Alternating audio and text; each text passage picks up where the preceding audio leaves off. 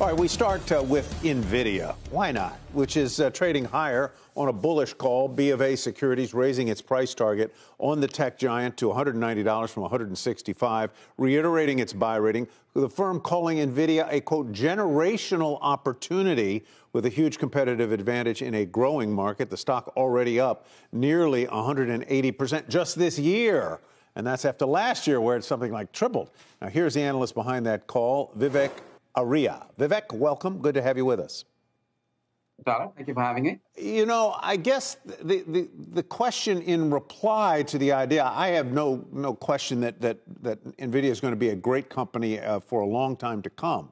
But it has already had that generational moment, it would seem to me. So how do you see it moving multiples higher from here, generationally, I suppose? Tyler, let me actually tell you a story first. Sure. You know, the first commercial internet service started in the US in 1989. Amazon started in 94, Google in 98, and Meta in 2004.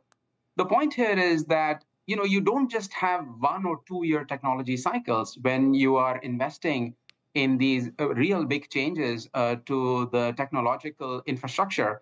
And we think generative AI is one of those really big technological changes that is going to take time to play out. It is true that it is insanely computationally intensive.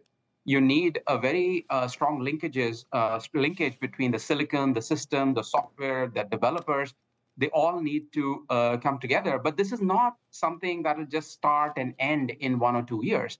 And specific to NVIDIA, in the last 2 weeks, we had the chance to meet with, we had the chance to interact with and listen to a number of companies in the supply chain to their competitors. And what is coming out very loud and clear is that the opportunity is much larger, their competitive position is much stronger. And then finally, when I look at the stock, right, we have a stock that is trading less than 1 times earnings growth.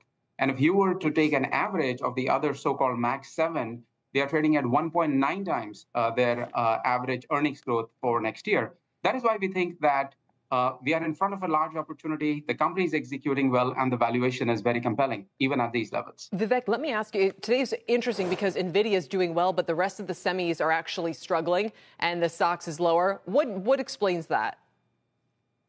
Yes, Kelly, I think, you know, this week we had the start of earnings. We had one very tough report from ASML. Then we had a very strong report from TSMC.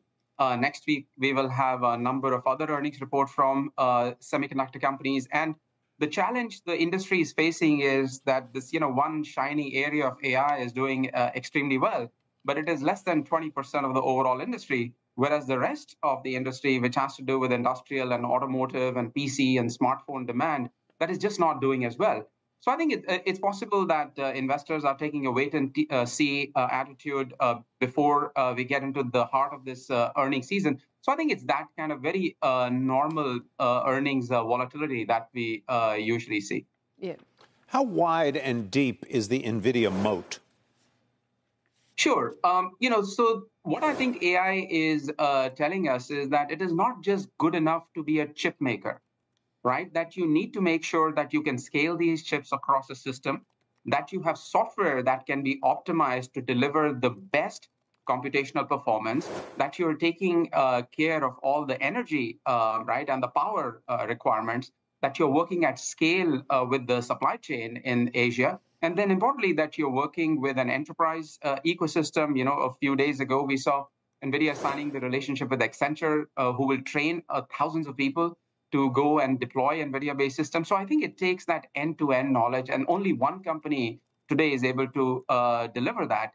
And this is not something you overcome in a day or a year or 2 or 3 years, because NVIDIA has been investing in this kind of silicon and software right from the days when they were just a gaming company. You know, their core operating system called CUDA came out over a dozen years ago. So that's the kind of advantage and lead that they have built, both in terms of their early investments in software and today their scale and incumbency and partnerships with a number of these enterprise software companies and consulting companies.